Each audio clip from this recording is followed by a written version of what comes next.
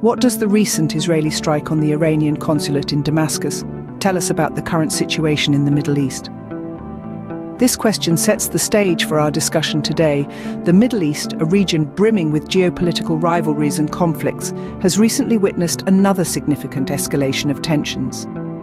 The Iranian consulate in the Mazeh neighborhood of Damascus, Syria, was targeted in a strike alleged to have been carried out by Israel.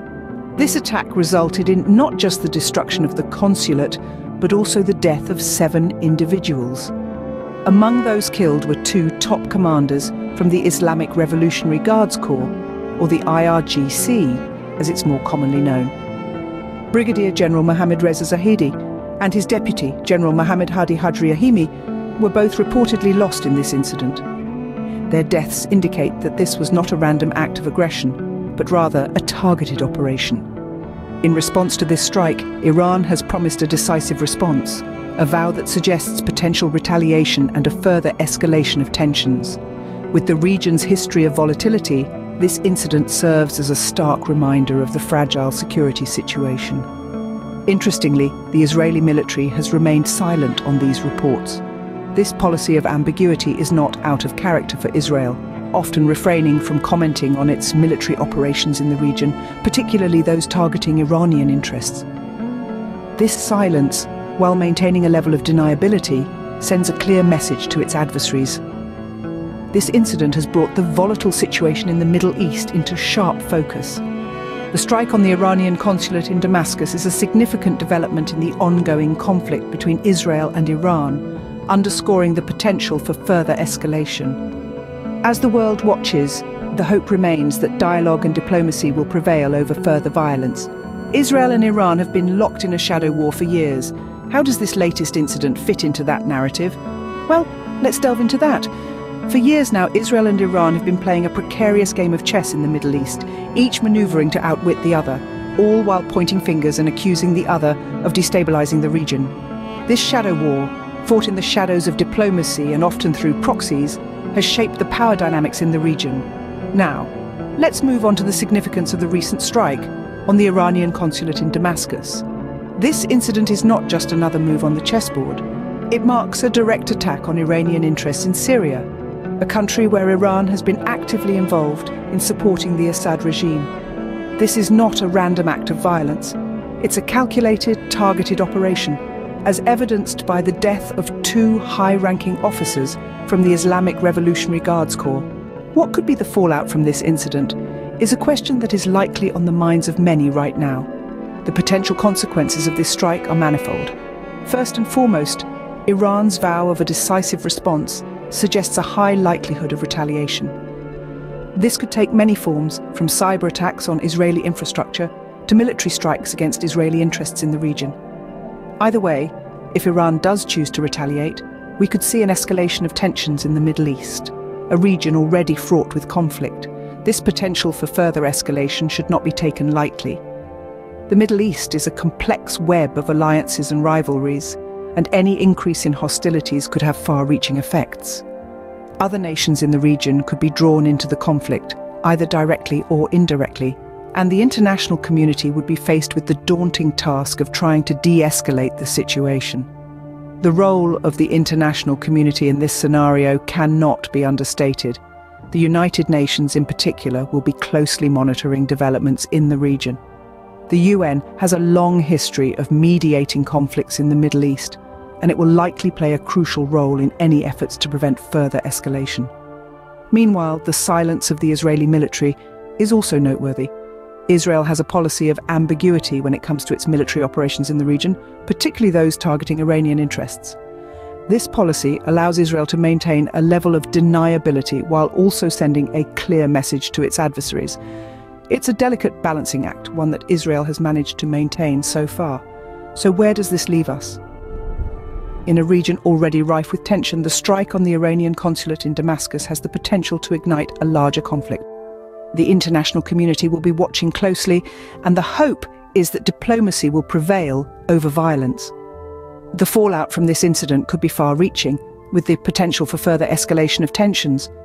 Let's hope that cooler heads will prevail, and that this incident will serve as a wake-up call for the need for dialogue and diplomacy in the region. How has the international community responded to this incident? This is a question that is no doubt echoing in the corridors of power around the world. The strike on the Iranian consulate in Damascus has drawn responses from a multitude of nations, all expressing varying degrees of concern about the escalating tensions in the Middle East. Countries like the United States have expressed their worries about the potential for further conflict. Having been involved in Middle Eastern affairs for decades, the US understands the risks associated with escalating tensions in this volatile region. The US is urging all parties to exercise restraint and avoid actions that could lead to a larger conflict. On the other side of the globe, Russia and Syria have voiced their condemnation of the strike.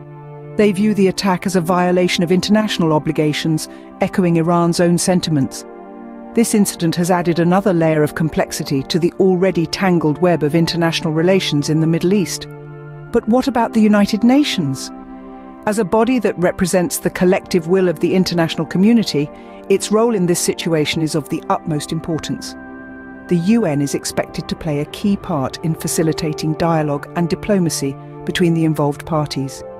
Peaceful resolution to conflicts is the cornerstone of the UN's mission, and this incident provides yet another test of its ability to fulfill this crucial mandate.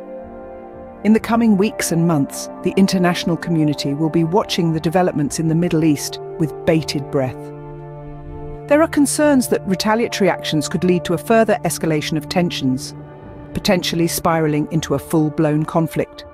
It is hoped that the parties involved will choose the path of dialogue and diplomacy over violence.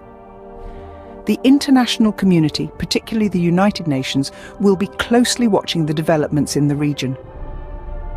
This statement, while simple, carries with it the weight of the world's hopes for peace in the Middle East. The coming days will indeed be a test of the world's collective will to prevent further violence and strive for a peaceful resolution. What does this incident tell us about the future of the Middle East? The strike on the Iranian consulate in Damascus is a stark reminder of the delicate and volatile situation in the region. This incident, which has resulted in the loss of 7 lives, including 2 high-ranking officers of the Islamic Revolutionary Guards Corps, is a significant escalation in the ongoing shadow war between Israel and Iran. This is not just another random act of aggression. This attack, directly targeting Iranian interests and personnel in Syria, underscores the seriousness of the situation. It's a clear indication of the lengths to which the parties involved are willing to go, further straining the already tense relations in this geopolitical hotspot. The potential fallout from this incident could be far-reaching, with Iran's vow of a decisive response hinting at possible retaliation. This raises the spectre of a further escalation of tensions, further destabilizing an already volatile region. It's a situation that the international community, particularly the United Nations, will be watching closely. The silence of the Israeli military is also of note. By maintaining a policy of ambiguity, Israel preserves a level of deniability while sending a clear message to its adversaries. This strategy serves to remind us of the complex and multi-layered nature of the conflicts in the Middle East. Yet amidst all this, there is a glimmer of hope. The hope that dialogue and diplomacy will prevail over violence.